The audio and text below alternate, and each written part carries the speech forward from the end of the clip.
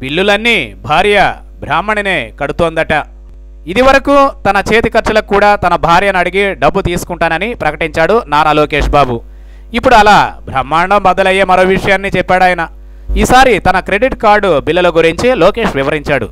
వాటిని ఎవరు కడుతున్నారో తెలుసా అని ప్రశ్నిస్తూ తన భార్య, తన తల్లి తన క్రెడిట్ కార్డు బిల్లులను కడుతున్నారు అని లోకేష్ సెలవిచ్చారు.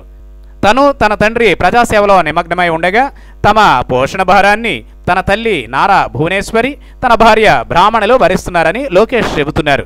ఈ క్రమంలో క్రెడిట్ కార్డుల బిల్లుల వ్యవహారాన్ని ఆయన వివరించారు. తన భార్య, తన తల్లి పాలు కూరగాయలు అమ్మి డబ్బులు సంపాదిస్తున్నారని లోకేష్ చెప్పారు. ఇది చంద్రబాబు ఇదివరకు అరగదీసిన డైలాగే. ఇప్పుడు లోకేష్ కూడా అదే వల్లే వేశాడు. ఒకవైపు లోకేష్ అవినీతి పరుడు అని ప్రతిపక్ష పార్టీ అంటోంది. అలాగే పవన్ కళ్యాణ్ కూడా అదే మాట అంటున్నాడు. అయితే లోకేష్ మాత్రం అలాంటిదేమీ లేదని అంటున్నాడు. అయితే ఇక్కడ మరో విశేషం ఏంటంటే ఇటీవల అసెంబ్లీలో చంద్రబాబు మాట్లాడుతూ తన తనయుడు ఏటా 100 కోట్ల రూపాయల డబ్బు సంపాదిస్తున్నాడని చెప్పారు. అదేమంటే హెరిటేజ్ ద్వారా అని ఆయన అన్నారు. అయితే హెరిటేజ్ లెక్కల ప్రకారం చూస్తే లోకేష్ వాటా కింద 100 కోట్ల రూపాయలు వచ్చే అవకాశమే లేదు. హెరిటేజ్ మొత్తం లాభాలే ఆ స్థాయిలో లేవు. హెరిటేజ్లో లోకేష్ పేరిట కొంత భాగం ఉందంతే.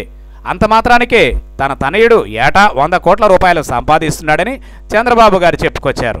అయితే లోకేష్ బాబు మాత్రం ఆఖరికి చేతి ఖర్చులకు 10ో 12కో కూడా బ్రాహ్మణ్ని అడిగి ఇప్పించుకుంటున్నా, క్రెడిట్ కార్డు బిల్లులు కూడా ఆమె చేతే కట్టిస్తున్నా, పెట్రోల్కి డబ్బులు లేకపోయినా భార్యనే అడుగుతున్నా అంటున్నాడు.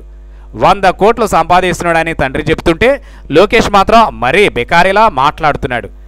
ఏంటో నారా ఫ్యామిలీ సంపాదన రహస్యాలు.